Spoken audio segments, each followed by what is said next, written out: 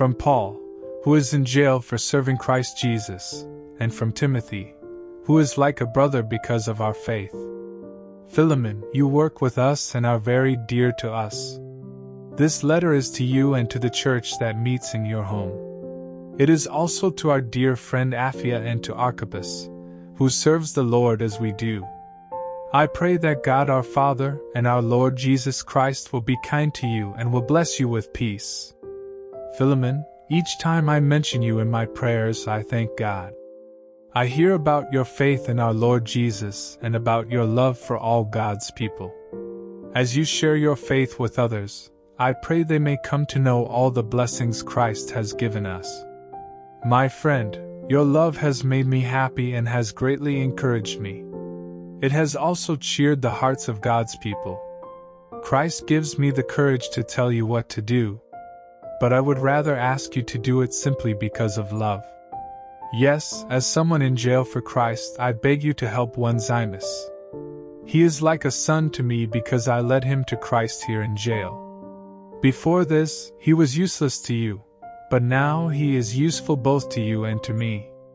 Sending Onesimus back to you makes me very sad.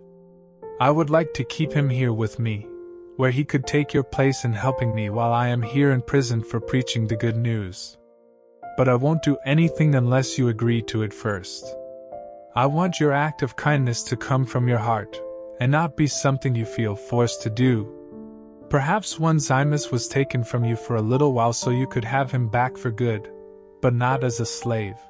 Onesimus is much more than a slave. To me he is a dear friend, but to you he is even more, both as a person and as a follower of the Lord.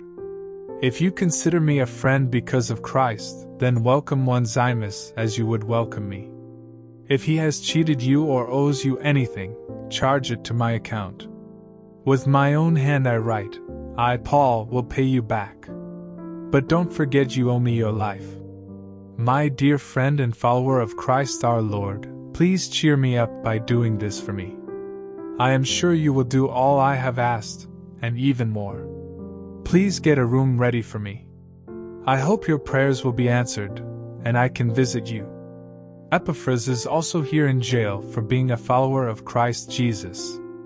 He sends his greetings, and so do Mark, Aristarchus, Demas, and Luke, who work together with me.